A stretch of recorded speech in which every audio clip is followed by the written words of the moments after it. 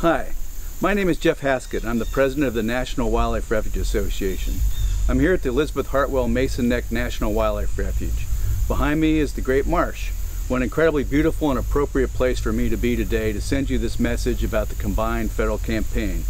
Before I became president of the association, I was a civil servant for over 30 years with the U.S. Fish and Wildlife Service. And during my tenure, I used the combined federal campaign to contribute to an organization that I depended on day in and day out, as it worked tirelessly to protect the National Wildlife Refuge system. That organization was the National Wildlife Refuge Association. I loved that the combined federal campaign allowed me to easily support an organization to help me to do my job. Now, during the sign-up season for CFC, I hope as a federal employee you'll consider contributing to the Refuge Association as well. Our mission is great, but so are our challenges. Your contribution helps us to fight back against harmful proposals such as drilling for oil in the Arctic National Wildlife Refuge, or fighting to keep the marine national monuments, now a vital part of our National Wildlife Refuge system. And we're also supported by 6 previous directors of the U.S. Fish and Wildlife Service.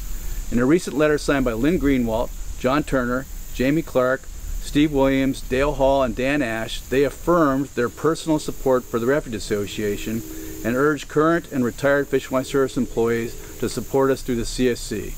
I could not be more proud of their endorsement, and I hope you'll consider contributing to the Refuge Association through the CFC as well. You can find us under CFC number 10076. Thank you so much for your support.